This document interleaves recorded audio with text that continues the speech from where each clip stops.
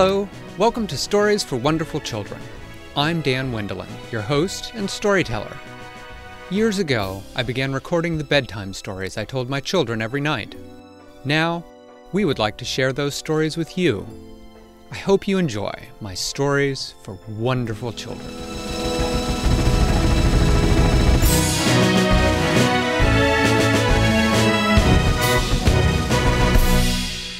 Flip-Flop sat by the Cat's Paw Highway, watching the drifts of snow head in from the edges of the Elysium. At first it was only little wisps of snow, but as the wind began to blow harder, larger and larger drifts of snow began to pile up along the edges. Some of the trees out at the very edge of the Elysium he could see had much of their trunk buried under large drifts of snow. He was beginning to see a few little flakes fall even where he was. He was waiting by the Cat's Paw Highway for an answer to his plea for help that he had sent after evacuating everyone else from the Elysium. He was feeling sort of hopeless and very worried. He tried to think of a good joke to cheer himself up, but at that particular moment, nothing seemed to spring to mind. Although he did admit it seemed sort of funny seeing all these trees and rides gradually covering up with snow. And then he heard a strange squawking sound. Sort of like that. He looked up and he saw something very strange. He saw birds flying through the sky. They were such strange-looking birds, though. Their bodies seemed too big, and their wings seemed far too small to support them. As they became closer and closer, Flip-Flop could count 7 or 8 of them. He actually sort of smiled to himself, thinking, now those are the silliest-looking birds I've ever seen. As they came closer, he could see that they looked very much like penguins, except there was something not right about them. Several somethings, actually. First was that they were flying, and penguins don't fly. And second was that whereas penguins are mostly black with white fronts, these birds were entirely white. Entirely white. Wings, back, head, even their feet were white. As they came closer, Flip-Flop could see that even their eyes were entirely white. And he stopped thinking that they looked funny, started thinking that they looked sort of creepy. They began to swoop down towards him, and he, not being sure whether they were friendly or not, flattened himself to the ground. But they were not coming for him. Instead, they swooped one by one over the Cat's Paw Highway. Flip-Flop looked up and saw that they seemed to be sprinkling some sort of sparkling dust over the Cat's Paw Highway. As it fell, he thought that it looked a little like snow. But when the first particles of dust hit the Cat's Paw Highway, there was a loud bang! And then he could see that the Cat's Paw Highway was freezing solid with icicles. Uh-oh, thought Flip-Flop. He backed away from the falling dust. I think, he thought, that perhaps it's time for me to go. But go where, he thought. Perhaps he could get out on the Cat's Paw Highway. He ran back to the central room that contained the cat gem that had the magic in it that was supposed to be protecting the Elysium, the failed cat magic now. He grabbed it. It was now glowing only the faintest violet color. He ran back out to the Cat's Paw Highway and turned around 3 times, thinking as he did that it was so cold and the ice was freezing even the thick fur on his paws. Cat's Paw Highway, Cat's Paw Highway, Cat's Paw Highway, take me where I want to go, he said. And then nothing happened. He said, oh no. Whatever those bird things did, they must have done something to the Cat's Paw Highway. He looked up. The birds were circling around and seemed to be coming in to land. I've got to get out of here, he thought. He ran away from where the birds were, trying to keep buildings between him and them so they couldn't see him. As he looked, he could see that they were headed towards the main building, the central building where the cat gem had been kept. They must be after the gem, he thought. I've got to get out of here, but where am I going to go? I'm in the middle of the South Pole, and I haven't even grown my winter fur yet. Just then he heard a noise behind him. A noise that he was somewhat glad to hear. It sounded like this. "Hello, Prince Flip-Flop." He spun. "Theodore!" And it was indeed Theodore, Flibbertigibbet's herald and messenger. Flip-Flop always realized, every time he saw him, that Theodore was the biggest, blackest cat that he had ever seen. He said, "How did you get here, Theodore? The Cat's Paw Highway doesn't seem to be working." "I know. That's why I'm here. Messenger cats like me don't need the Cat's Paw Highway to travel. Flibbertigibbet has sent me to tell you that the Cat's Paw Highway has been disabled to the Elysium by magic he has not been able to overcome yet. He sent me to tell you that he is doing his best to find a way to come. But until then, you must escape with the cat gem and try to find a way to repair whatever has been done to it. He said that there are friends of the cats here, and that you must find them. Can't you help me, Theodore? Aren't you going to stay?" "No, I must go on behalf of Flibbertigibbet to find help and allies from other fairies that might know what has happened here and who this Frostbite is." "Okay," said Flip-Flop. "Well, while you're at it, look at those birds over there. Tell them about those, whatever those things are. They seem to have done something to disable the Cat's Paw Highway." Theodore peered around the edge of the building. "Those are creepy," he said. "Yeah," said Flip-Flop. "That was my thought, too." "Well," Flip-Flop said, you said that Flibbertigibbet did something had sent you some sort of something to help me, also?" "Yes," said Theodore. "Here." He laid a single little piece of cat food down on the ice and snow. "What is it?" said Flip-Flop.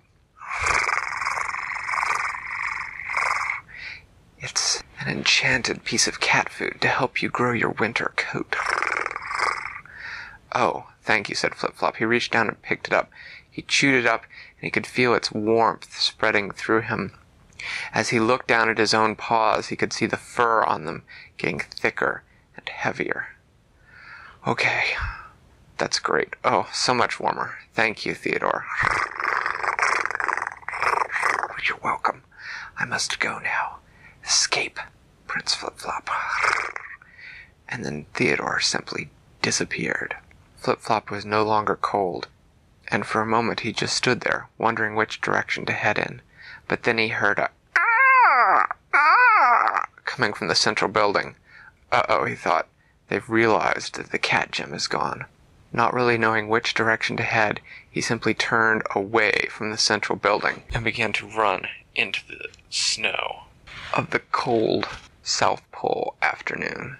He could hear the white things behind him making a "ah, ah, ah" noise. He ran as fast as he could, trying to stay on hard ice as much as he could so that he wouldn't leave footprints. But there wasn't very much hard ice. It was mostly just soft snow, and he made big footprints that would be easy to follow. Now, he thought that perhaps he was losing them because they got quieter for a while. But then he made a horrible realization that the sound, the "ah, ah" sound, wasn't coming from behind him anymore. It was coming from above him.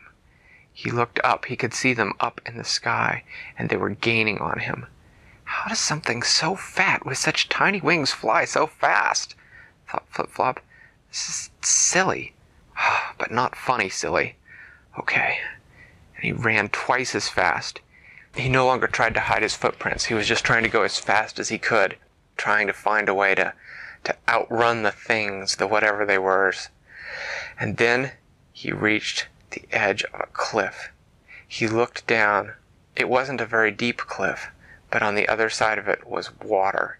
He was at one edge, and there was ocean beyond. Oh no, he thought, I'm trapped. He turned to go back the other way, but as he turned, he heard the crunch, crunch, crunch, crunch, crunch, crunch, crunch of the white things landing in the snow behind him. He turned and looked at them and said, What do you want? The biggest white thing, which was closest to him, cocked its head to one side, opened its white beak, and said, Flip-Flop noticed that even the inside of its mouth was white. Well, he thought, I've still got my itching powder. Maybe I can do that. Maybe that will distract them. So he took a paw full of itching powder and he threw it at them. And they went, ah! And they stopped and they started trying to scratch. And it's very hard to scratch with short, stubby little wings. But even though they were scratching, they were still all around him. They weren't getting closer, but he was still trapped. Oh no, he thought, the itching powder's going to wear off in just a second. And then he heard a peculiar noise. A very peculiar noise. He'd never heard anything like it before. It went...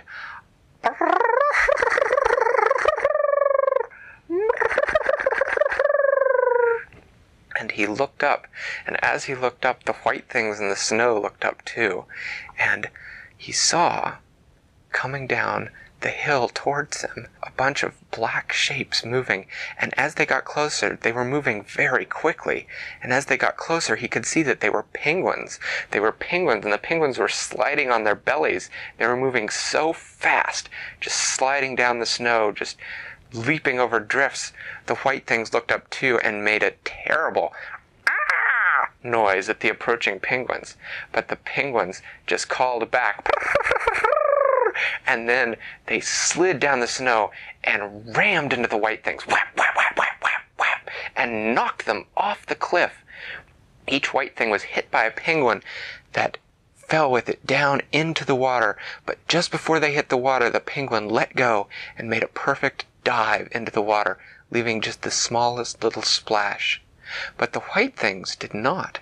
As soon as they hit the water, they disappeared in a puff of powdery snow, and with a terrible sound, Flip-Flop just stood there for a moment, not even knowing what had happened, looking down into the water, hardly able to believe that he had been rescued, nor really sure exactly how he'd been rescued, or by who. He turned around. There were 3 penguins there, standing looking at him. Flip-Flop said, Well, thank you, whoever you are. The lead penguin said, My name's Flippo, good buddy. It's good to see ya. So, you must be Flip-Flop we've heard about from Flippity-Gibbet. You be the Prince Flip-Flop? Flip-Flop said, Yeah, that would be me. Well, you had a close call with those sanguines then, or didn't you? With the what? Said Flip-Flop. Sanguines. They're nasty critters. What are they? Are they some sort of penguin? Oh, no. The penguin made a sort of nasty face. They're nothing like us. We're birds. Now, we're the very best birds, and we're very cool birds, mind you, but we're birds. Sanguines aren't birds at all. They're sort of a corruption. They're fairy things, but evil fairy things, and they're sort of an imitation of penguins. They're kind of the opposite of us, where, you saw we're black and white, they're just all white, and we can't fly, but they can fly because they use their fairy magic, and whereas we are the rulers of the water, and we love to swim, but sanguines can't stand the touch of water. You saw them burst apart. It ruins the fairy magic that holds them together. Flip-Flop said, Well, thank you for your help. Sure, we've got a nice ice cave around here. Come on, we'll put you up there while we figure out what we're going to do about this Frostbite fella. Thank you, said Flip-Flop. Say, did you bring that cat jam with you?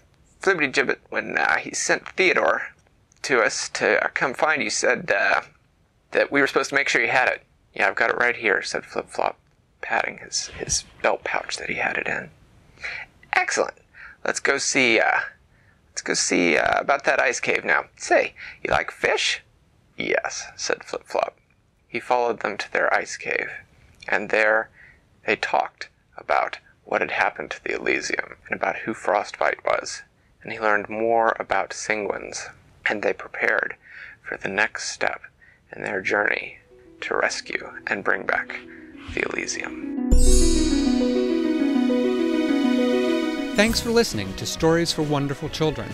I created today's story, but questions and witty commentary were supplied by my children. The music was created by Brandon Thompson. If you enjoy the show, please tell someone about it or leave a review on your podcast provider. Our website is storiesforwonderfulchildren.com, and you can also find us on most social media.